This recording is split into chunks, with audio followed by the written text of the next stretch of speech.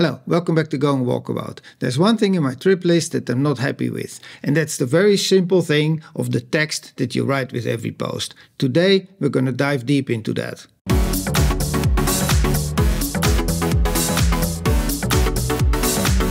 When you travel, you write posts, and with every post you write, you can leave a bit of text. That is what you can see here in the trip view. And this is the list of posts, and here I have a small little bit of text, and so on and so on.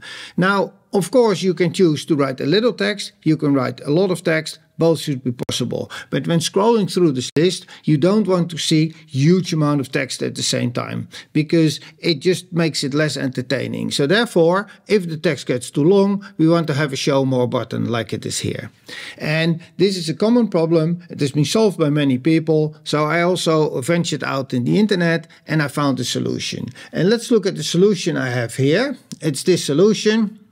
But basically, well, they're all the same. They use the same pattern. We have a text, and in the background we put the text again. The initial text, there is a line limit on it. So depending on how many lines you want to show, that's what you see here. Then in the background, the text gets rendered again, and we measure the size, whether it fits or not. And based on that, we can show an expand button or a show more button, as you see here.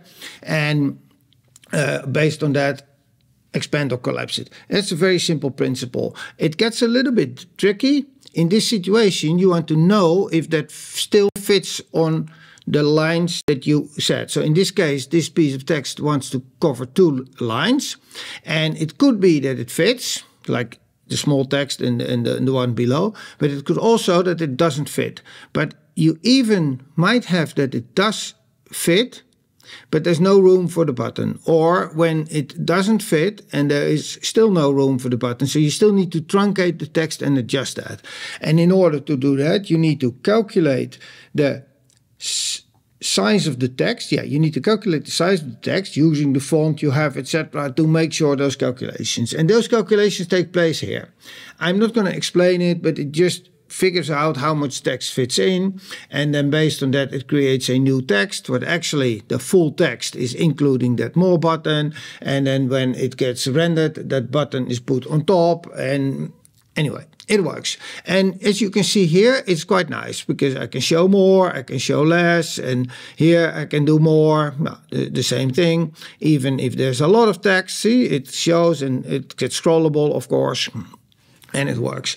So I was happy with this solution. It worked. But then when I started running it in the application, I suddenly had very weird behavior. Let me see if I can quickly replicate that, because we go to the trip, and in the trip we start scrolling. And what I had was that my text here was moving around, making the overall looking and scrolling behavior very irritating and very annoying in a way to do.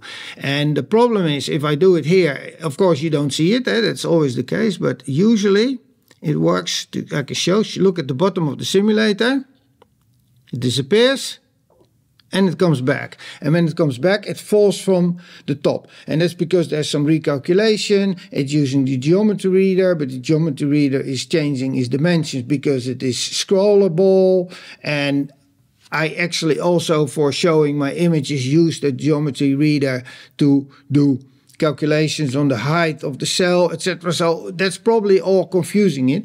But in a real device with real text, it's even worse than I just demoed here. We can see, if we can see it again, we go here, it disappears, and you can see it's falling from like the middle of the screen to the bottom, making it a not very pleasant experience when you scroll through the list. So I had to do something about it.